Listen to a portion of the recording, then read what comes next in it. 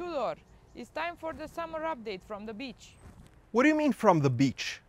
We're hard at work on new features. How about a weekend barbecue update instead? A weekend barbecue at the beach?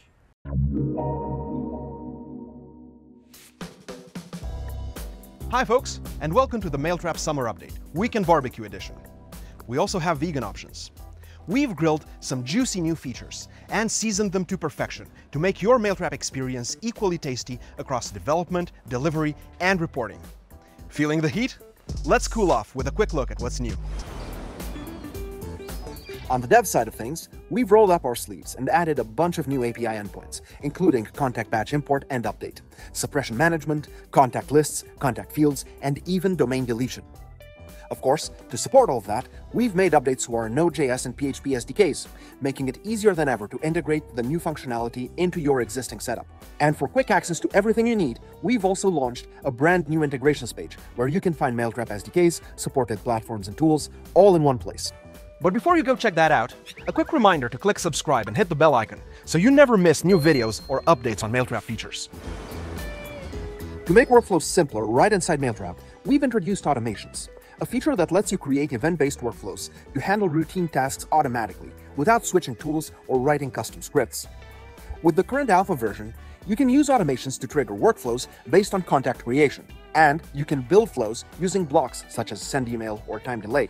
New triggers and blocks, they're already in the works, including field updates, list changes, incoming API events, and more, so you won't have to wait long if you're feeling hungry for the expanded functionality and deeper logic.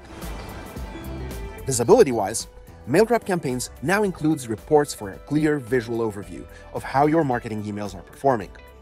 These reports cover everything, from delivery and open rates to click stats, recipient-level activity, and mailbox provider breakdowns. Beyond the big features, new pricing is live, including annual billing for the Sandbox plan. And while we're on the topic of subscription plans, we've also increased the monthly sending limit on the free plan from 1,000 to 3,500 emails. The daily cap has been adjusted to 150 emails with no action needed on your part, as the new limits are already live. And to finish things off, for those of you looking to standardize features across teams and workspaces within your organization, we've fired up the grill for organizations and sub-accounts as well. So, if that sounds like something you need, stay tuned, as this sizzling update is nearly ready. And that wraps up our sunny summer update. While you're soaking up the season, we'll be hard at work on the next round of improvements. In the meantime, if you'd like to learn more about any of the features we've covered, be sure to check out our how-to guides and product docs. Thank you so much for watching, and we'll see you in the next one.